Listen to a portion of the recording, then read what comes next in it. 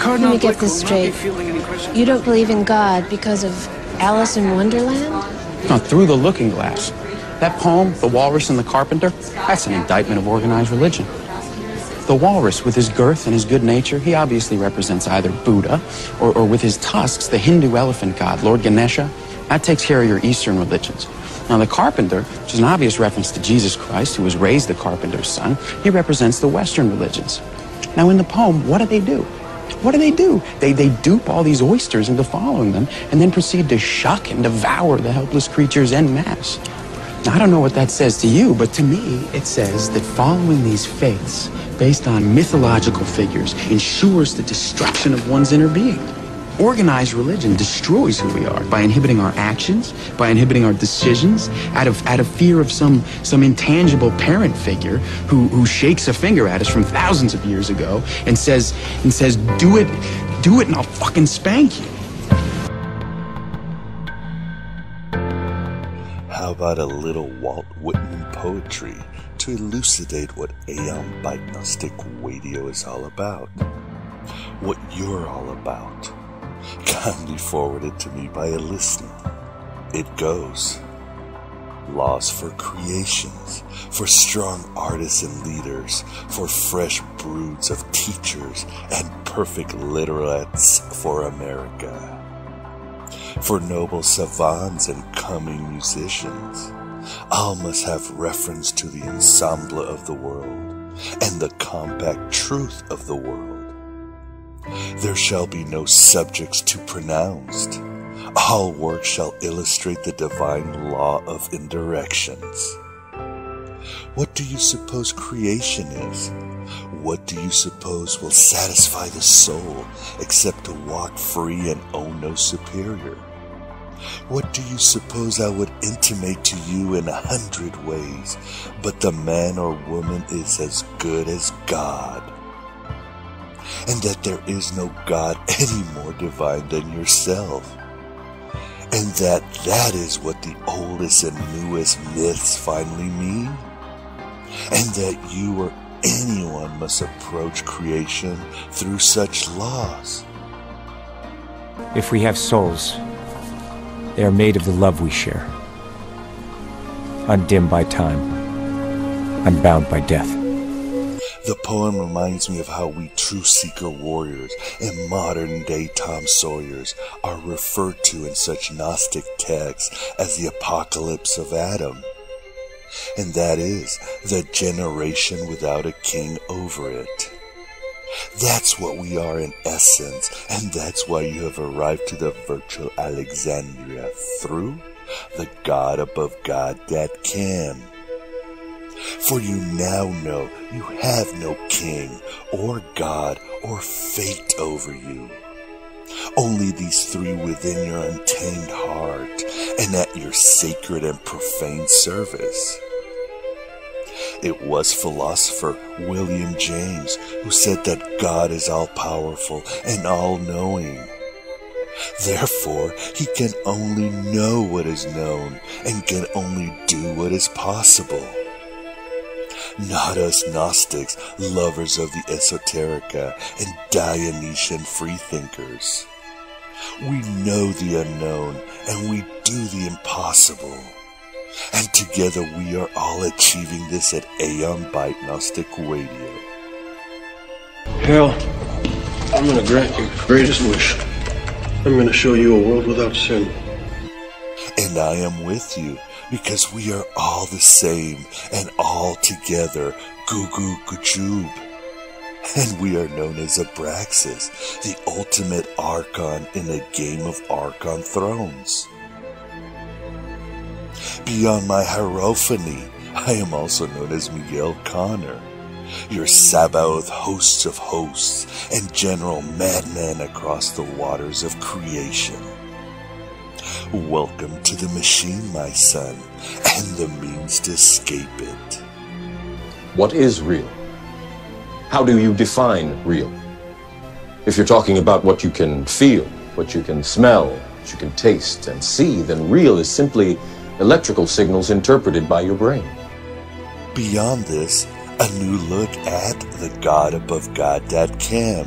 If you hadn't noticed already, all shows and media are more easily accessible to your sulfur-stained fingertips as the Aeon Byte 2.0 initiative moves forward. Take a look and let me know what you think. And much thanks to Luthien for his aeonic work at getting the site built faster than Elsa or Dr. Manhattan could build their crystalline castles. I am tired of Earth. These people. I'm tired of being caught in the tangle of their lives. So please continue supporting Aeon Byte in any way you can, with a few shekels here and there, or becoming a patron for the Patreon campaign. The links for varied Hyletic or Psychic Succor are at the website, including Amazon affiliates, where I get a kickback even if you buy other stuff than the books presented. So don't be shy, as Cat Stevens sang, and let us continue growing this heretical community, building vast futures of light for you, and growing that eternal soundtrack of the counterculture. We're turning a corner. We're just getting started. And Sackless and his slaves in the establishment, his butt boys in New Age, and his whores in Orthodoxy are shivering as the revolution continues for the spirit in the mind, all in the name of Hypatia of Alexandria. More than ever, we're writing our own gospel and living our own myth. You're not your job. You're not how much money you have in the bank. You're not the car you drive. You're not the contents of your wallet. You're not your fucking khakis. You're the all-singing, all-dancing crap of the world. Certainly one of the great paladins of Sophia for this podcast has been one of my favorite Bible scholars, and that is the mighty Robert Price. Check out his homepage at robertmprice.mindvendor.com. And certainly check out our past interviews found on YouTube, iTunes, and our new subscription area at thegodabovegod.com. Bob incarnates at the virtual Alexandria on this approximately October 15, the year of our Demiurge 2014.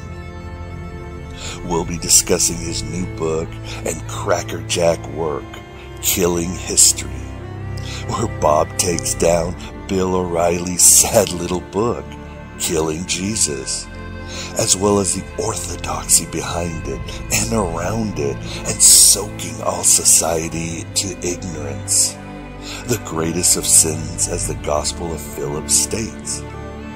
This is a marketing holocaust. 24 hours a day, for the rest of our lives, the powers that be are hard at work, dumbing us to death.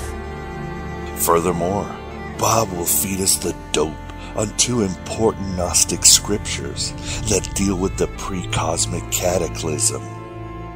And those are the reality of the Archons and on the origin of the world. And the reality of the Archons is also known as the nature of the Archons, or sometimes called the hypostasis of the Archons. Take your pick.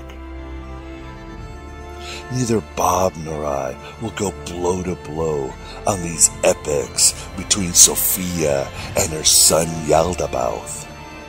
So please procure a summary at your nearest Wikipedia or gnosis.org. However, you will achieve so much revelation and new perspectives on the Gnostic heresy and the genesis of Christianity. So you better stick that red pill suppository and red pill tampon where the angry solar god don't shine, because you are about to have your mind expanded and reality disbanded. By the power of truth, I, while living, have conquered the universe. Don't think of the reality of the Archons or on the origin of the world or any Gnostic writings as negative or bleak. even as the Sethians were the punk rockers of the ancient world. Remember, only in the so-called Gnostic text does Jesus laugh, dance, or have a good time.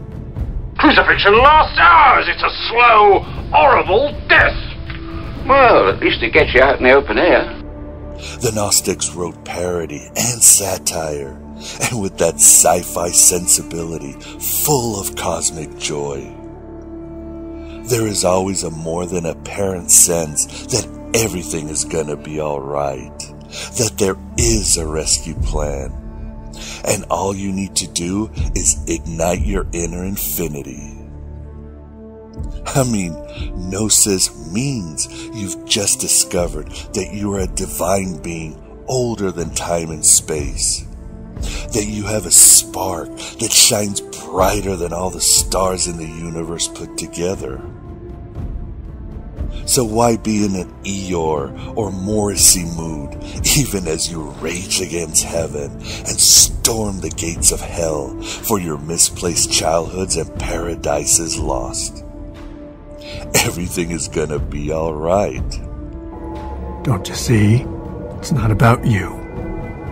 It's about them. But I can't go back. Don't know that you got a choice, son. No man can walk out on his own story. Dovetailing into this, I like what Richard Smoley wrote on the effects of Gnosis in his book, Inner Christianity. It goes, the cognitive awakening of Gnosis is usually a gradual process, rather than a single transformative vision. This liberation of the true I from the world does not make moral behavior irrelevant. It makes it easier.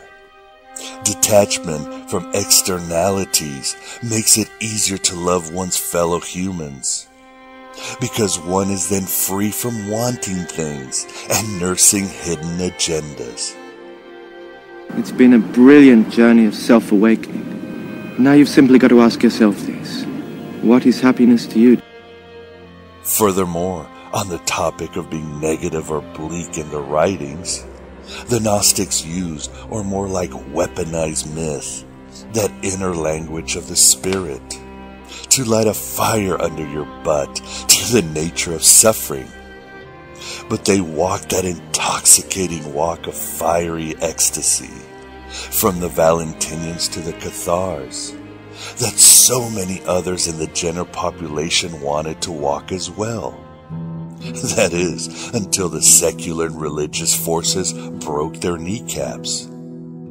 We are the generation without a king over it, and that's the true good news, my beloved truth seekers. That's the true good news. No matter what anybody tells you, words and ideas can change the world. So to end, before we have so much fun with Bob, let me quote you a little Joseph Campbell, as we delve also into the power of myth that saturates the reality of the Archons and on the origin of the world, as well as the saga of Jesus Christ, so you don't get too bogged down in literalism. Oh, and after some music by Workman Song, a true Gnostic artist who we interviewed a few weeks ago. We're having so much fun, I tell ya. But this is what Joseph Campbell said. It would not be too much to say that myth is a secret opening through which the inexhaustible energies of the cosmos pour into human cultural manifestation. Religion, philosophies, arts, the social forms of primitive and historic man, prime discoveries in science and technology, the very dreams that blister, sleep, boil up from the basic magic ring of myth. The generation without a king over it. We're having so much fun. And heresy shouldn't be this much fun. But it just is. It just is. Hello and goodbye as always.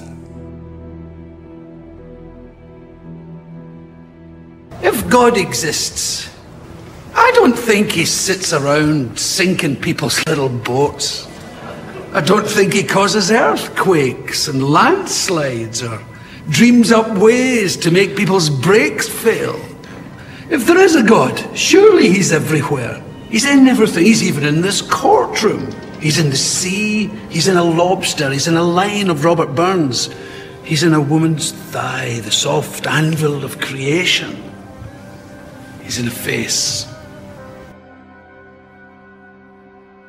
This is the Aeon Byte interview, and with us we definitely have the pleasure of being joined by Robert Price to discuss a lot of fiction, including his new book, Killing History, and something about the Archons. How are you doing today, Bob? Oh, terrific, as well as can be expected under the oppression of the Archons. Well, we'll try to break through this veil of illusion. So why don't we start with the Archons and some of the Nag Hammadi library text. First, the Archons. Most people assume that the Archons were sort of drawn out from Paul's writings and these sort of mysterious rulers and princes that he talks about, and then sort of developed by the Gnostics. Is that basically it, Bob? That's an oversimplification. It's like connecting the dots, leaving out a few dots. I mean, who knows, right? But it occurs to me that the stuff you find in the Nag Hammadi texts with a committee of creators and so on, the different versions of the Eden story in the Testimony of Truth, the Origin of the World, the Hypothesis of the Archons, and so on, are either they're at least picking up on the polytheism clearly implied in Genesis. Let us make man, and behold, the man has become like one of us, and so forth. That there must have been more than one divine entity involved in the whole Garden of Eden scenario, the creation of Adam and Eve, and so on. Now, it could be that they're speculating who could that have been. Yeah, that's fine, but the fact remains that this does underlie the text of Genesis, that there were several entities, and so does the notion that God is gods or whoever is lying to Adam and Eve about the fruit being deadly poison. And why? Well, because he doesn't want the humans to get his or their prerogatives. I mean, I don't think, you got to try to, if you don't like that, in Genesis you have to do quite a bit of footwork to get out of that, and none of it's convincing.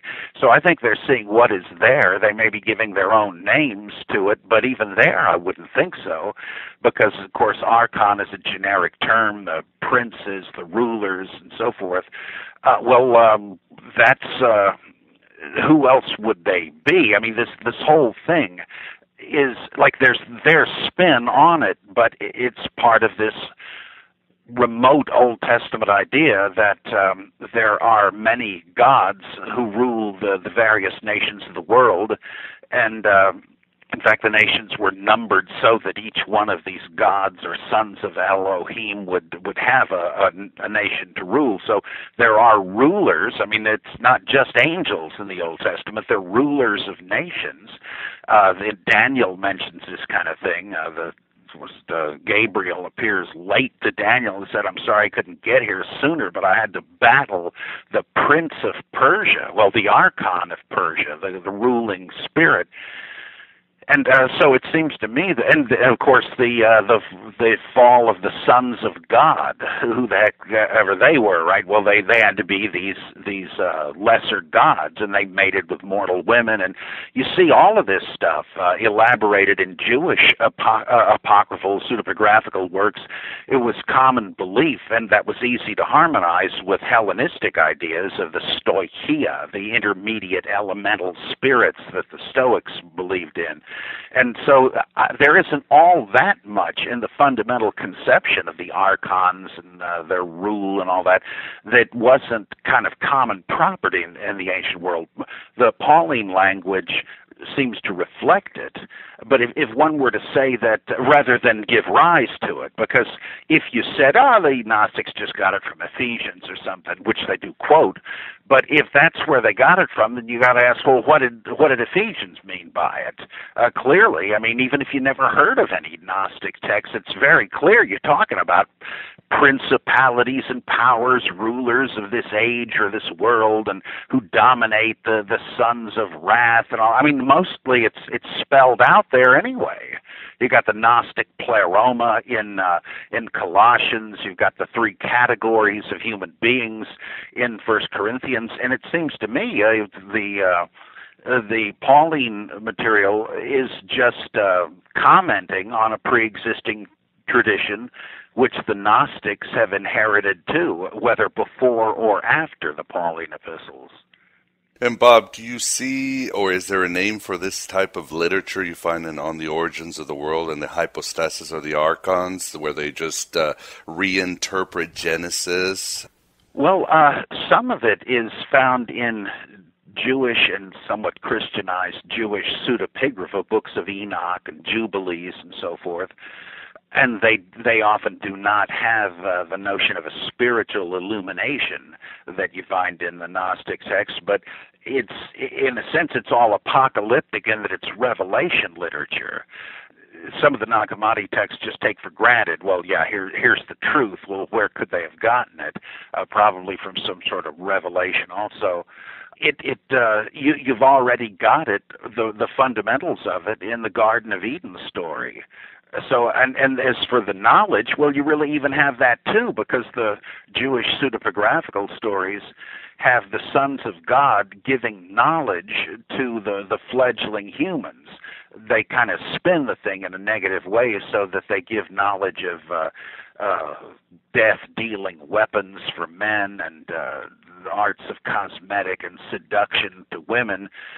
But as Margaret Barker argues, this was probably a bigger deal in ancient Israel than we would guess from something like the Testaments of the 12 Patriarchs, which are more likely preserving in a more unedited form what is taken for granted by the canonical writers.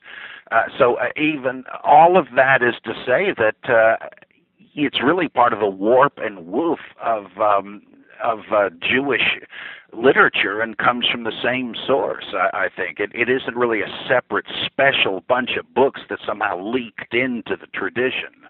So basically, as I've heard, especially fundamentalists like to say, well, these texts were anti-Jewish and anti-Semitic. What is your answer to that?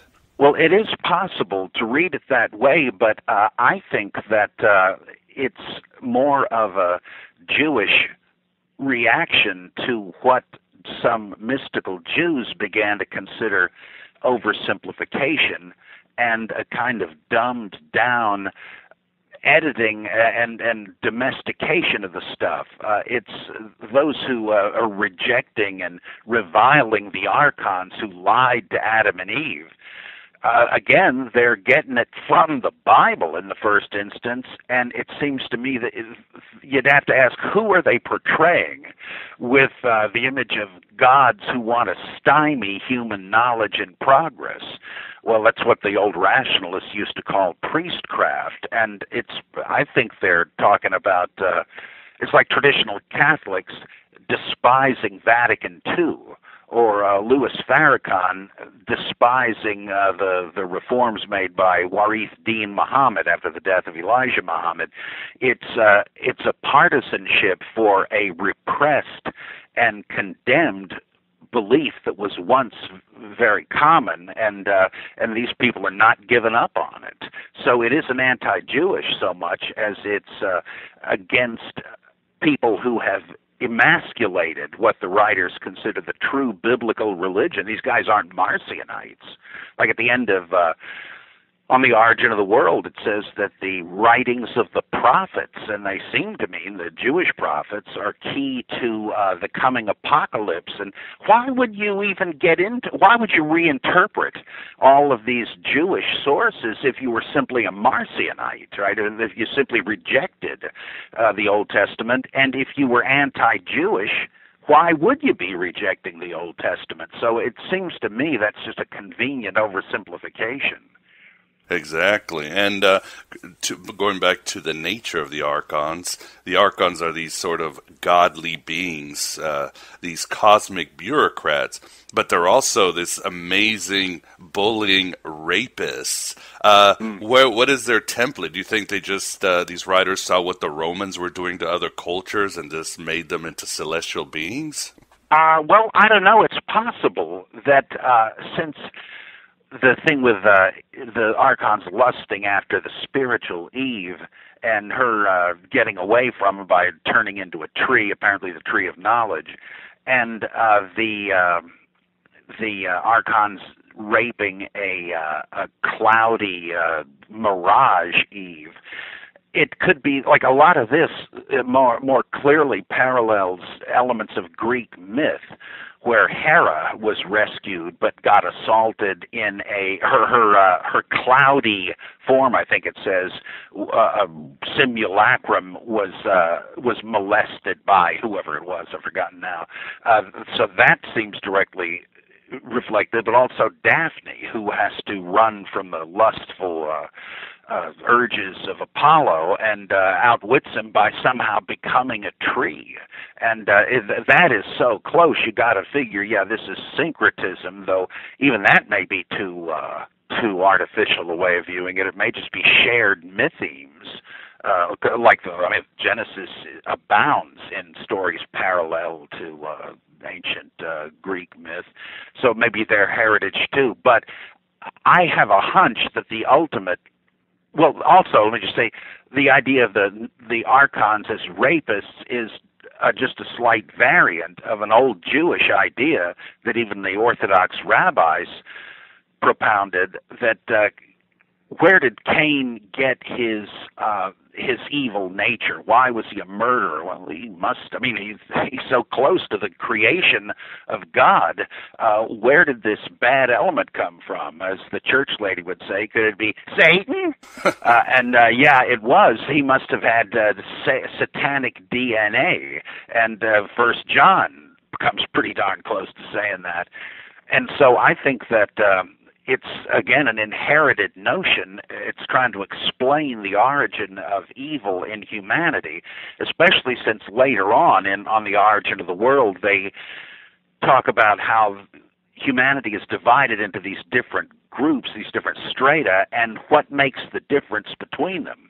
Well, they all have these souls that have been projected into them by the good guys, Pistis Sophia and so on. But these early humans were molested by the Archons too, though with varying degrees of success. So that the real slobs, the immoral, the evil, they are predominated by the sperm, the seed, the DNA, as we would say, of the Archons. But many of the others were immune to their influence, and that explains the mix, they say, in the church, though I think they mean the whole human race. And they're trying to explain why in the congregation you have people like them, the Sethian Gnostics, who know what the deal is, and other people that don't and would persecute them if they knew who they were. But it's theodicy. How did we get this intermixing of evil in a world that, or among souls who were planted by Pistis Sophia and so on? It's not completely consistent, or at least I can't follow it consistently in every place, but I suspect it's just what the whole Gnostic thing is, ultimately a theodicy. If there's a good God way up there, how did the world get as it is? How did people get as they are? It must be the DNA from the Archons or Satan or whoever else. I tend not to look for politics under every bush, a kind of a theological McCarthyism. Like I know a lot, it's really a big fad today to say that Paul had prophetic knowledge of post-colonial leftism, and so he was when he's talking about Rome, he really means the United States and George Bush. I think that's just a typical liberal manipulation of the text to make it a ventriloquist dummy. And speaking of Archons, both the Origin of the World and Hypostasis have the story of the enthronement of Sabaoth, the redeemed Archon who gets put into heaven. Is this a story that was going around, or what do you know of Sabaoth? This is really one of the most striking things in it. Why would they redeem this one, the son of Yaldabaoth, the demiurge? And they kind of split him into two characters, it seems to me. In fact, they used to say Yaldabaoth is a slight garbling of Yahweh Sabaoth, Lord of Hosts, or whatever. And they even bring up that derivation only with Sabaoth, that he is known as the Lord of Powers or Lord of Hosts or whatever. That is interesting to me, as if they're trying to say, you know, the creation isn't all that bad. It isn't simply, they talk about Yaldabaoth as the ultimate creator, but the world we know and the heavens and all that stuff were made by Sabaoth after he was reformed. Are they kind of mitigating the pessimism of the original idea? It seems sort of like it is, especially when it says all this happened according to the will of Pistis Sophia and the ultimate Father and all that. I don't know, but to me that looks like this kind of typical reassimilation degree by degree to the social order against which the radical movement first repudiated and differentiated themselves. I think like Marcionism seems to be a kind of going back some steps toward the world that Gnosticism had simply rejected, and I wonder if that's what's happening here.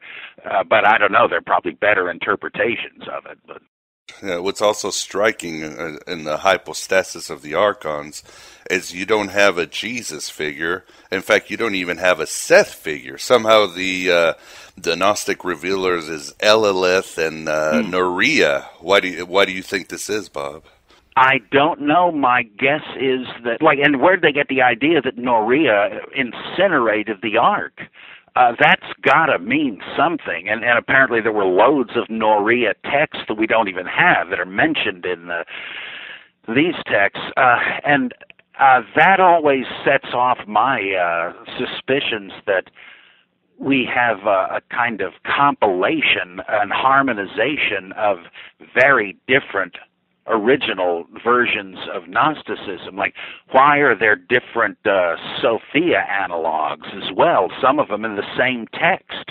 Why do they bother differentiating Zoe or Zoe from Sophia and all that? What's the difference between her and the spiritual Eve? And I sort of suspect maybe each of these was the analogous figure in a different form of the religion, just like all the goddesses in the Olympian pantheon are really pretty much versions of each other. There's not that much difference. Or the three goddesses of Mecca. They're really pretty much the same character and do the same thing. And so you wonder if people have groups, clans, sects, religions met one another as their membership perhaps was shrinking, and like modern congregations do, saying, you know, these people believe pretty much what we do, though they use different names. What the heck? Let's put them all together. And maybe this one's the daughter of that one. That was Albrecht Alt's view of where you got the gods of the fathers in Genesis, that the God of Abraham, the fear of Isaac, and the mighty one of Jacob were tribal totems, sort of, for different groups, which eventually joined together and established a hierarchy. The oldest or biggest of the groups was the ones who were the Abraham people, moon god worshippers, since that's what Abraham seems to be, and Isaac, sun god worshippers, and Jacob, another moon god. They all got together and figured, okay, there's a genealogy. This is the ranking of the clans and their authorities. And so the gods were separate, but then they said, oh, what the heck, they're all the same. Forget the sun and moon thing. I suspect you can see that sort of evolution by accumulation in the Nag Hammadi text, which otherwise seems needlessly redundant. I mean, just pointlessly, sort of like listening to me. I guess you don't need this much of it. So why did they stuff it with all these equivalent demiurges and so forth? I don't know, but I'm guessing that they're just trying to get everybody's favorite in. Yeah, and it seems the hypostasis of the Archons is an earlier text, but on the origins of the world, it's a later text, and it's a big soup. I mean, they're throwing in Eros and all these other texts and everything. And at the end of Origin of the World, it seems to be a universalist message, while the hypostasis of the Archons is just basically the root of Norea. Do you think later on they wanted to make sure everybody got saved in Alexandria? Could well be, because you have the same sort of thing in, which one is it? There's one of the apocryphal apocalypses of the apostles. How's that for alliteration?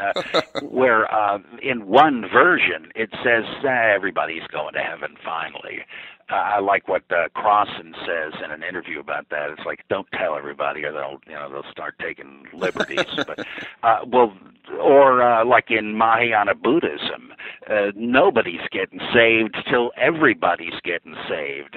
It seems like the more like the evangelistic mandate. Gee, I sure wish everybody would be saved. Let's try to save them all. Merges into the idea of universal salvation, whether you reach them or not. Okay, it's not the will of God that any should perish. So I wouldn't be surprised, though, of course, you do see the opposite in things like the book of Thomas the Contender or Q. Both of them seem to have discernible, detachable, later strata where there is this bitter, resentful cursing of those who have not listened to the message. And so it can go both ways. You bastards, you didn't accept what we said. Well, you asked for it. To hell with you. But, different people have different religious sympathies, and it can go either way. What about this idea of Jesus being sort of absent, or as you once told me, just sort of tacked on, like in the Apocryphon of John? I mean, why was this done if these groups thought of themselves as Christian?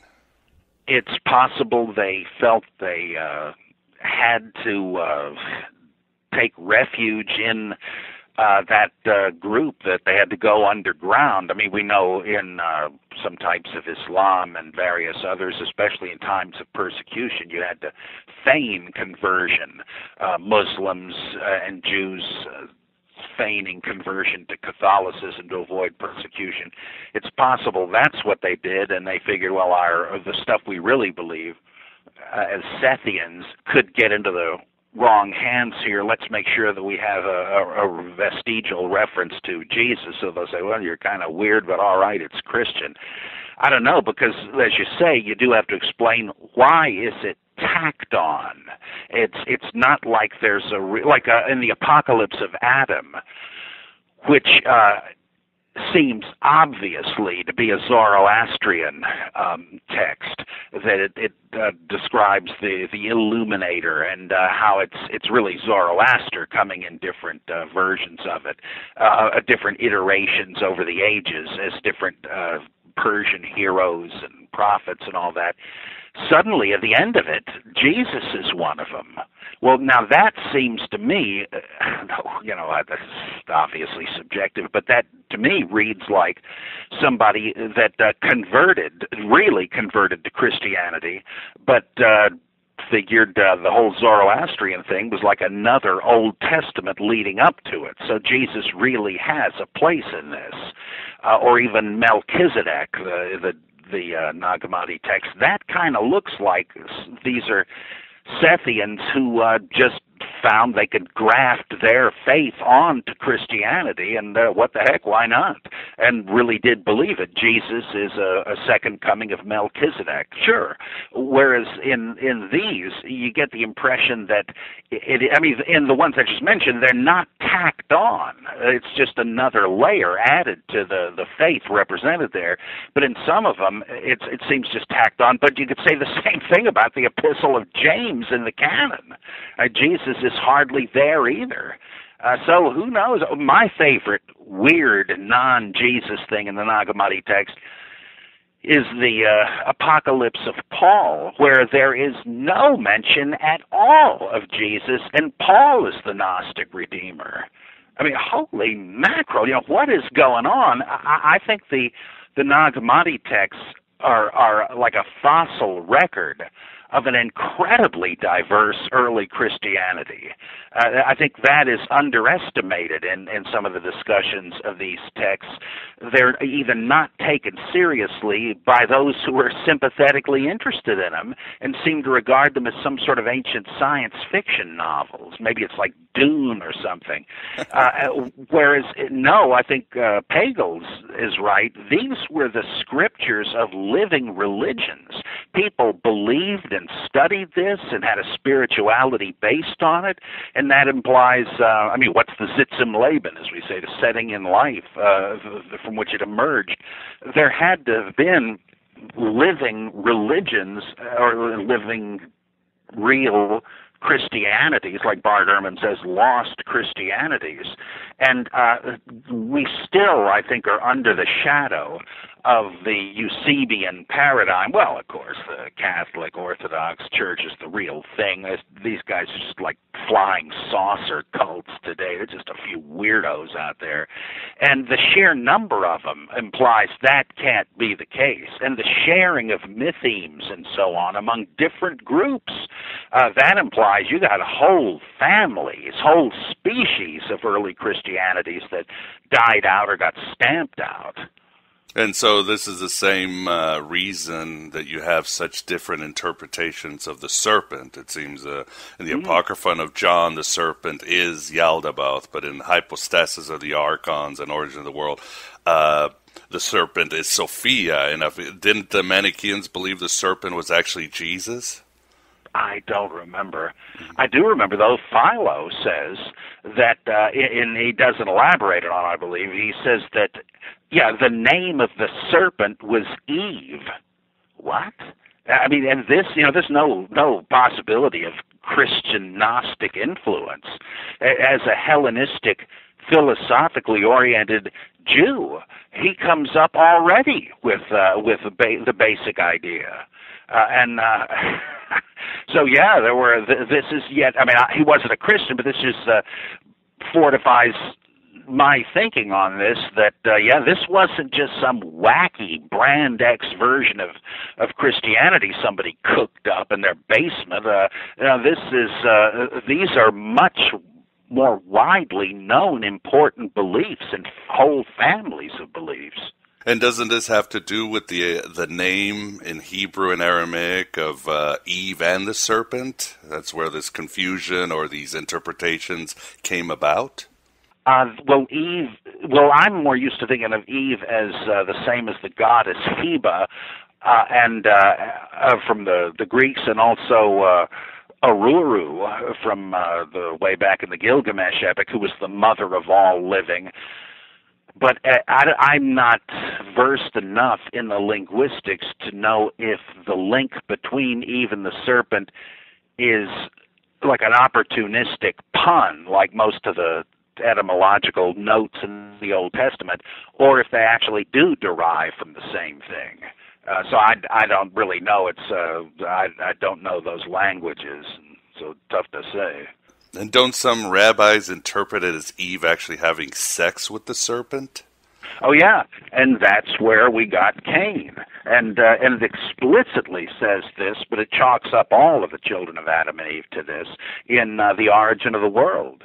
And that's, and of course, and nor is that a new idea, right? Because rabbis had already said it about Cain and the sons of God, daughters of men. What do you want? There it is already. It's a very old idea. Yeah, so they were basically just rebooting old texts like everyone else. They might have had their own spin on it. They might have, like all of these weird names in the Nag Hammadi texts, and the fact that they call them the incorruptibility and things like that. It's possible that implies they're allegorizing it somewhat, though they don't go on to explain why in any great depth. Though on the other hand, the whole thing is kind of like a huge puzzle, like apocalypses, which ultimately come from the same source, where, yeah, we're not making this easy because we're not aiming it at idiots. In fact, if you're an idiot, good luck understanding this, just like the book of Revelation says. Yeah, I think it was Elaine Pagels that said orthodoxy is grade school, the Gnostic text would be grad school. This is for learned people who had a background and who were the initiated, right? Yeah, and that is certainly what they thought. You've got the kid version of it, and I think there's something to that historically. I mean, that's why they stayed in, like the Valentinians were members of Catholic congregations, which Irenaeus bemoans, because they didn't. Why would they even bother staying there if they didn't view themselves as part of the same faith? They just wanted to keep an eye out for people that were ready to graduate too. And then they say, there is more to this, just like Jesus with the rich young ruler. He said, stage one, right? The commandments. Oh, yeah, I've kept those all my life. He says, okay, well, if you would be perfect or mature, I think that's like the Gnostic stance, and I think it's there really is something to it, because I think like Harnack, he really set me onto this when long ago he said that the lasting legacy of Gnosticism, which has otherwise died out, is the pre-existence Christology, that the Jesus who appeared on earth was a manifestation of a pre-existent heavenly being. He says that must come from Gnosticism, which is its natural home and context. And I think, yeah, that is correct.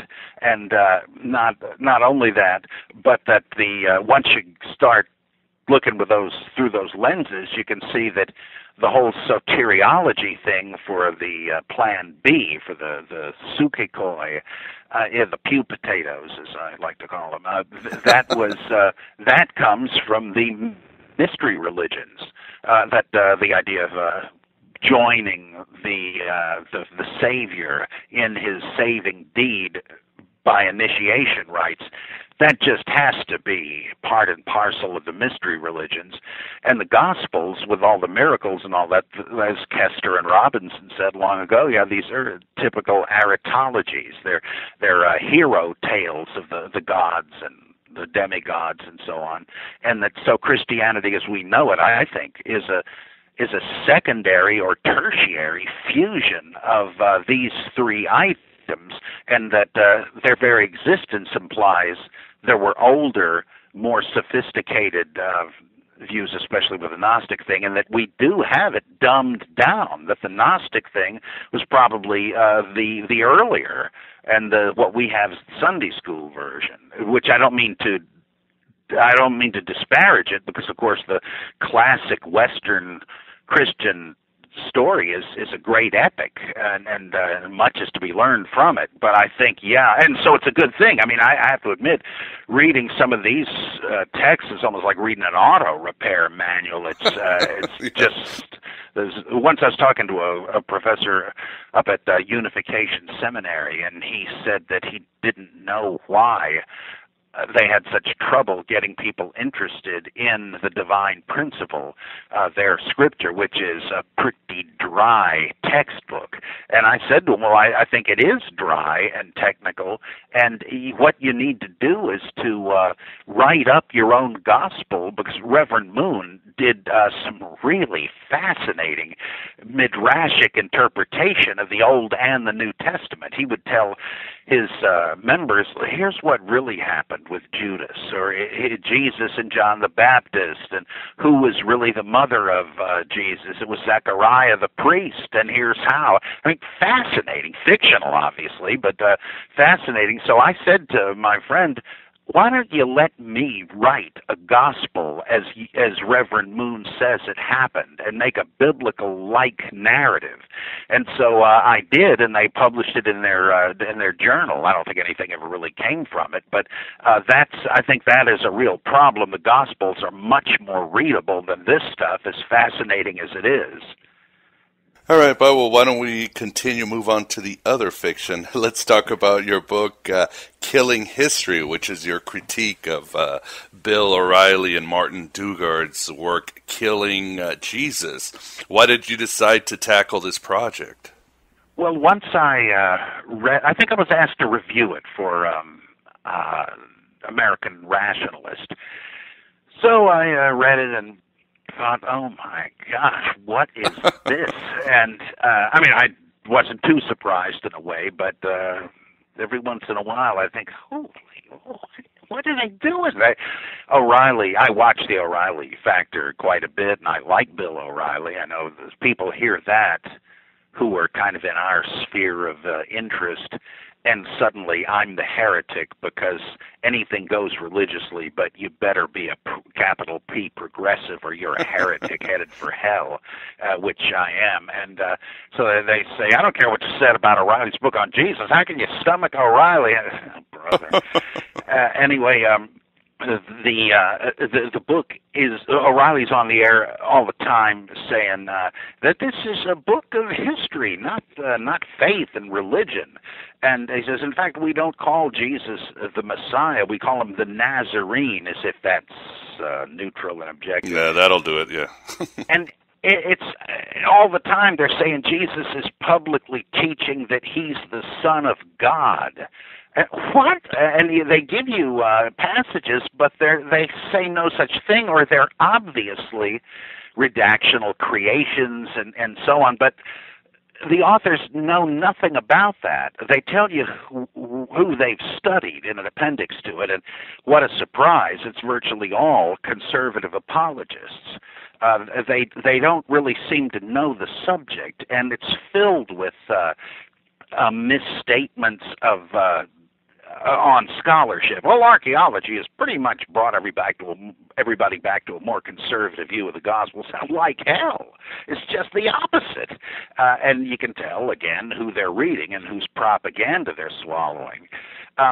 But what really gets me is how they just, not real often, but I can think of two instances especially, they make up stuff that isn't even hinted at in the Gospels and say, well, yeah, this happened to Jesus.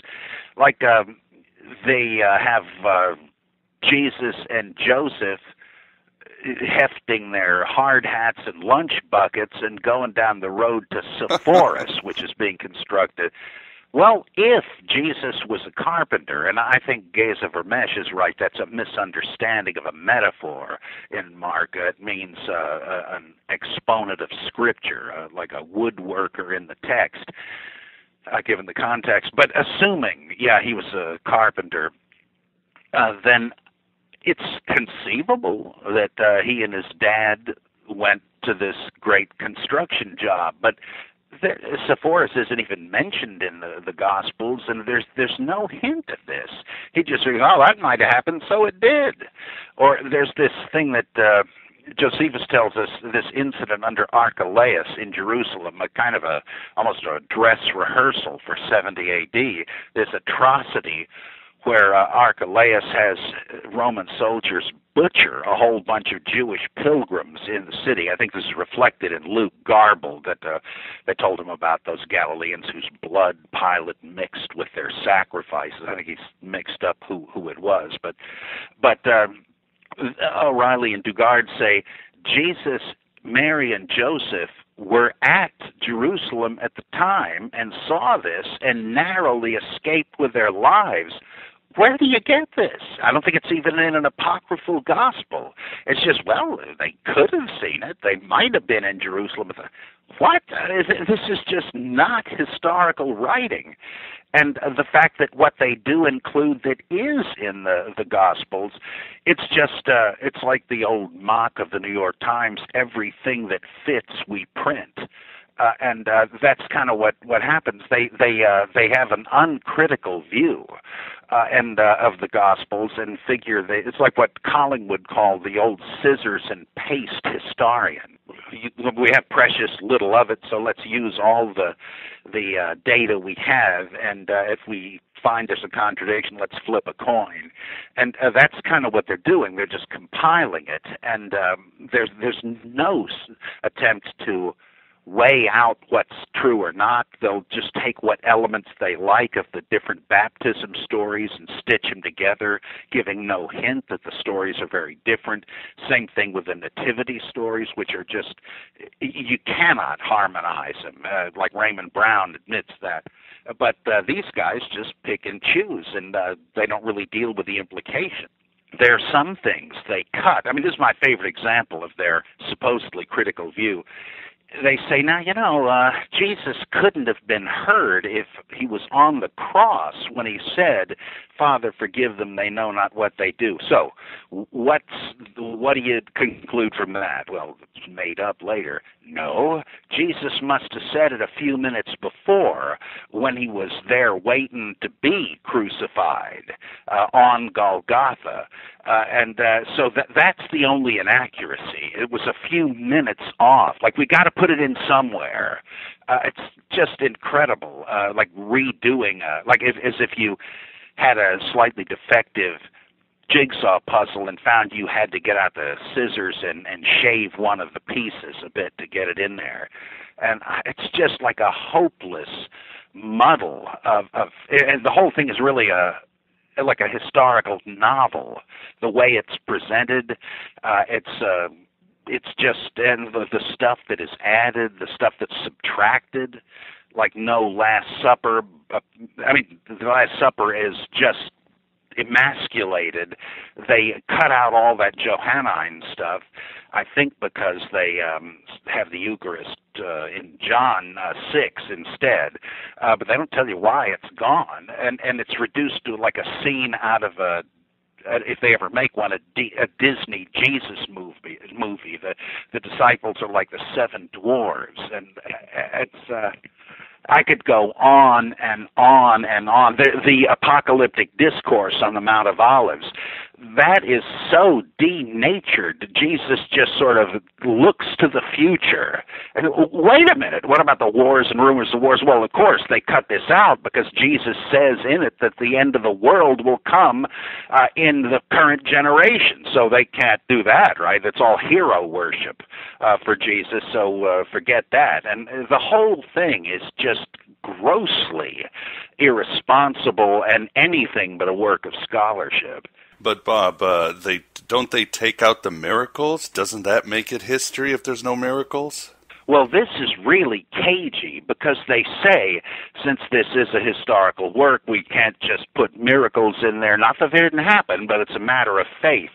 And yet, when they're cagey about it, they say, rumors are coming back to Pilate or whoever that Jesus walked on water and changed water into wine, and then they'll even say eyewitnesses said this. So they all but say the miracles happened, because if you point to those passages and say, well, wait a minute, you've got miracles in here. Oh, no, we just say that people said there were miracles. Why don't you say that people said there was a Jesus at all, but that's all we know? So they're really cagey, and they just say without even that qualifier that Jesus fulfilled all these prophecies, which they summarize. And, of course, they're all taken out of context and so on. They don't know that. The Aurelian Dugard have never looked into it. This is just what apologists tell them. So they say, Jesus fulfilled these prophecies. This is a historical treatment? It's just uncritical hogwash. What's funny is don't they leave in the cursing of the fig tree? That seems like a miracle. Yeah, I believe that is the one where they just plain say it happened. Like, here you're getting a quick glimpse of like an off, where you think you're off the mic, but it's going anyway. Like they slip, their real beliefs slip out here, and it's really just cagey apologetics in a fictional form, almost like Frank Morrison's "Who Moved the Stone." It's really irritating. I mean, I like O'Reilly politically, which I know is blasphemy and heresy, but that does not make me inclined to do the butt covering in this case. I mean, it's like Sean Penn telling you about politics. He might be a good actor. I don't know. I can't stand to look at the guy, so I couldn't tell one way or the other. But he certainly. Well, let's get our views on the environment from Sting, or get out of here. Susan Sarandon, she's the one that knows economics. Come on, get real. And this is just the same kind of nonsense. In fact, to show the absurdity of it, though it's evident on every page, both his and mine, I have what I call the missing chapter, where I say, well, Riley didn't cover the resurrection. Of course, he does have the empty tomb thing, and nobody's ever found the body since, so it's like, poking you in the ribs. Well, what could have happened? Obviously, he must have rose from the dead. They just leave that as the obvious inference. Well, I said, let's add the resurrection chapter as O'Reilly would have written it based on the rest of the book, and I show him trying to harmonize all the different first appearances of the risen Jesus and Jesus' sort of stream of consciousness, thoughts, and his ascension into heaven as if it really happened, and his reunion with his heavenly Father as if it really happened, because this is what O'Reilly would have to say if he came clean and put his cards on the table. Yeah, that was a very funny chapter, and your book certainly has a lot of insights beyond just O'Reilly's work. For example, as you say in the Bible, there in the crucifixion scene, there's actually no mention of Jesus ever being nailed to the cross, right? That came afterwards. Yeah, you only get that in a secondary story. I mean, it may have been in the first published version of John, who knows, but it's obvious it's like a secondary story contradicting the one right before it, the doubting Thomas thing. It's clear in the immediately preceding story that all 12, or 11 minus Judas, disciples are gathered there, and Jesus breathes on them and empowers them to absolve sins and all that stuff. So clearly the story implied everybody but Judas was there. But Jesus leaves, and then we have in the next verse that Thomas wasn't there. He was out picking up the pizza, and Jesus somehow didn't notice this when he decided to visit him. And so then he says, what? You say Jesus appeared? Sorry, I'm not going to believe this until I see him and put my fingers into the nail holes and so on. Nail holes? Was Jesus nailed to the cross then? Well, people certainly were, but they were also just tied to the cross. And so it remains, for whatever you want to make of it, that the gospel crucifixion accounts do not say he was nailed to the cross, nor does any gospel passion narrative have Jesus carrying the cross for a bit and then breaking down under the weight of it and then commandeering Simon of Cyrene to carry it. No, that's just a harmonization, because John has him carry it to the site, and the others have him unable to carry it, and they press Simon into service. But fundamentalists like to harmonize the two, and so does O'Reilly. And there's just a lot of things like that are old harmonizations that they prefer to what the Gospels actually say. Yeah, and they, as you say, they take a lot of liberties. For example, don't they describe Jesus as this tall, handsome, muscular guy with long hair? Where did that come from? Probably Jeffrey Hunter's version of King of Kings. Yeah, that's, again, I mentioned in the book, that reminds me of once decades ago I was teaching an intro to New Testament class, and I mentioned this theory that some early Christians had, that Thomas, the twin, was the twin brother of Jesus. And this woman raised her hand and showed her open Bible, which had one of those old paintings as illustrations. And she said, I bet that's because they looked so much alike, like this picture. Oh, my God. And this woman wasn't necessarily stupid. It's just that this is the way she was raised. What did she know? And but in a book that claims to be a historical, scholarly treatment of the Gospels, there's no place for this nonsense. And they fill in the texture of sketchy stories in the Gospels to make it work as a novel, which this is. And so they have Jesus rising from the waters of the Jordan, and as he stands up and walks through the crowd, they all bow in respect.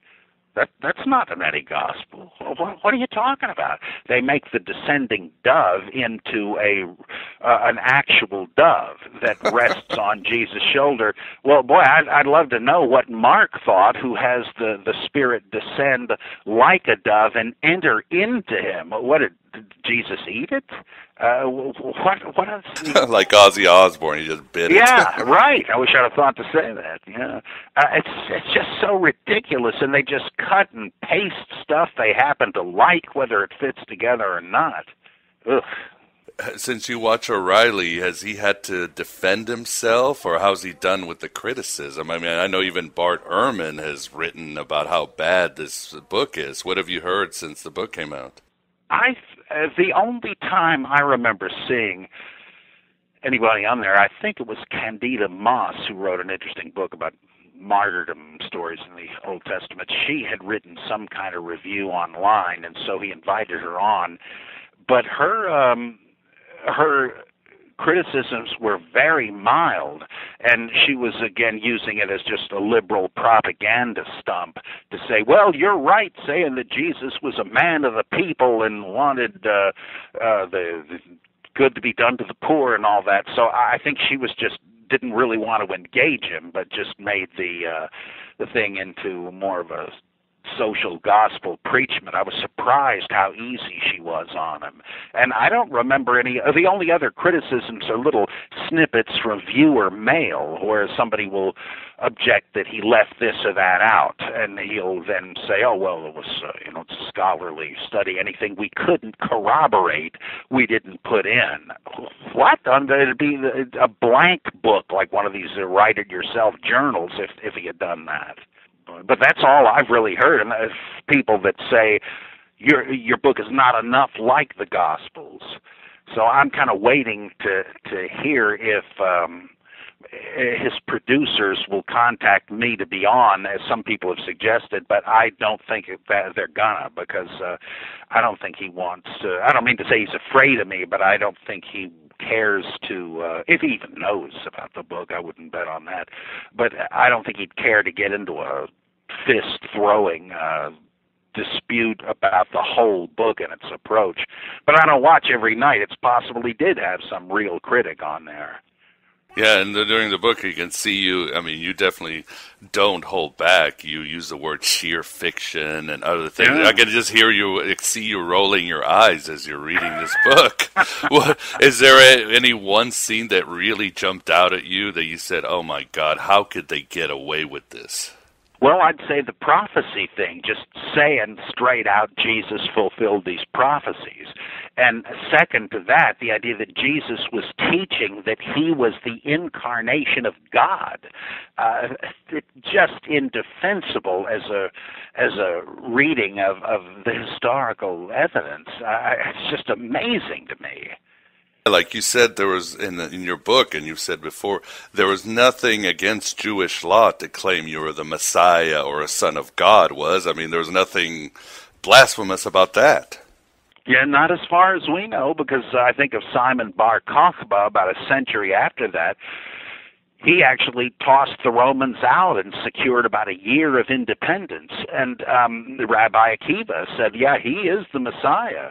And it eventually turned out, as they say in Superstar, he backed the wrong horse.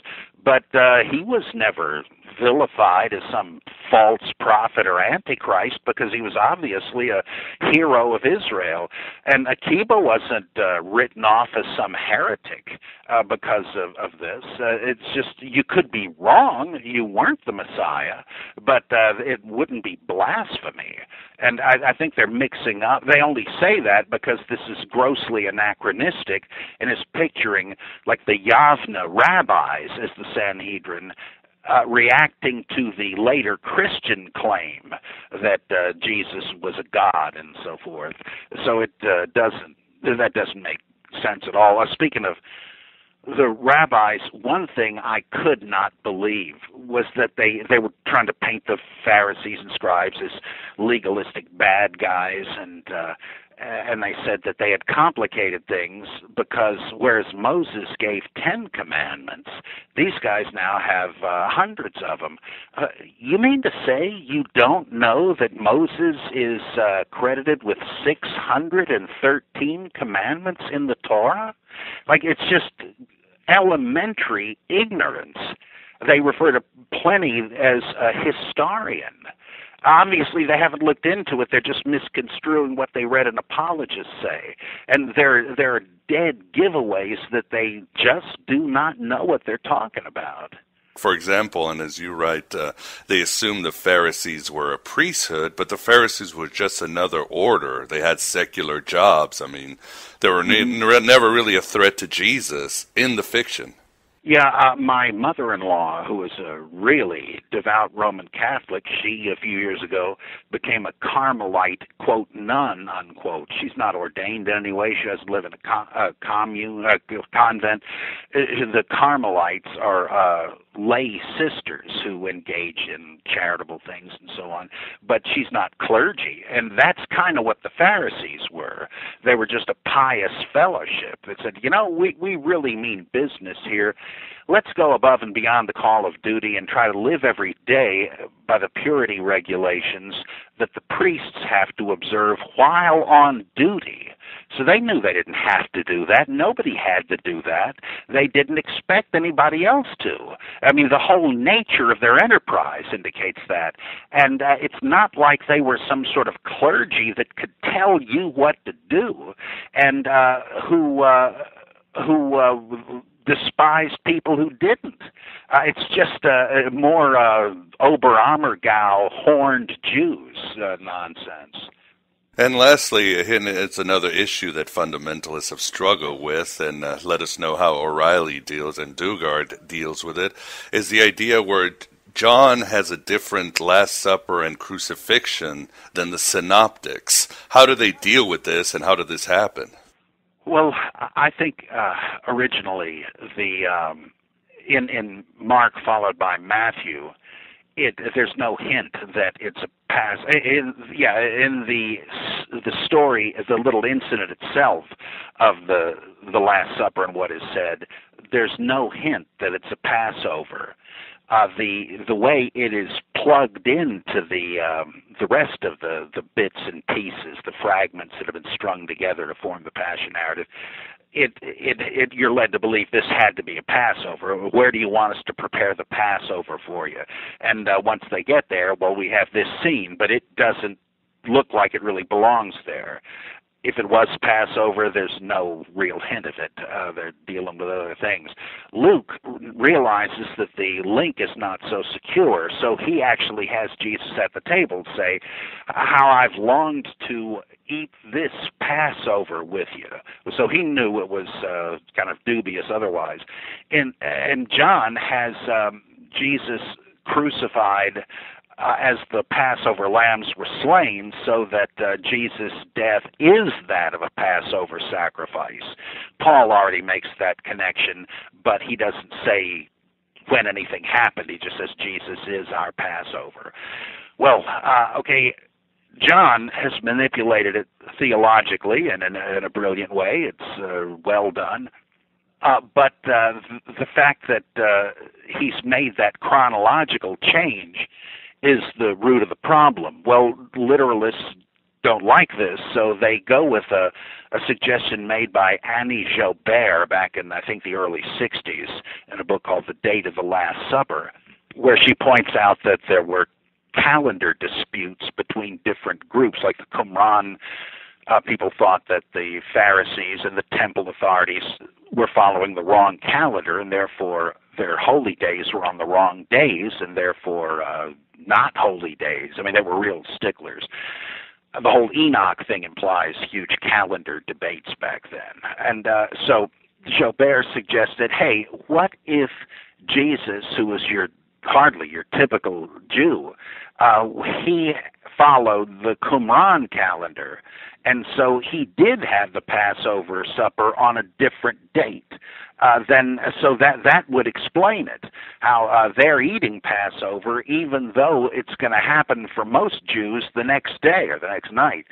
Well, that's pretty clever, and O'Reilly and Dugard's don't know about her. They just attribute this solution to Pope Ratzinger, who must have quoted it. I think I've read his book, I don't remember, but he must have gotten it from Joubert, because her views are well known among scholars.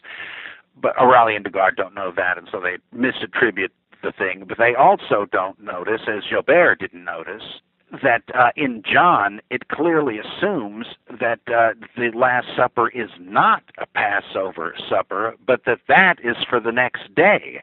Because when Jesus says to Judas, go do what you have to do, and he leaves, the others figure he sent them out to buy something they needed for the Passover supper. Well, you're not making prep. What is it? You mean next year?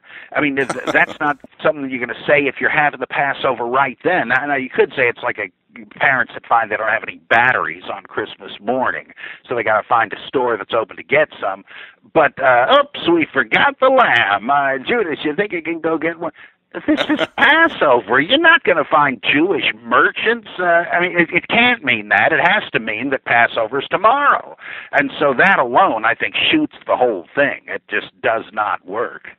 All right, Bob, I think that's all the time we have today. I'd like to thank you very much for coming on Aeon Byte again and discussing Archons here and there, oh my, and your new book, Killing History, which I enjoyed thoroughly. Oh, I'm so glad. I appreciate that. And it's a great honor to be on the show. Always great to have you on, and next time you're in Chicago, let's have some more pie. Oh, yeah, that's great. I love, what's it, Giordano's, yeah. There you go, Giordano's. Talk about a sacramental feast. Hopefully that won't be our last supper. Hallelujah. All right, Bob, thank you very much, and look forward to your next time. Thank you. Bye-bye. I'll cut your throat if you squeeze mine. I'll shake your hand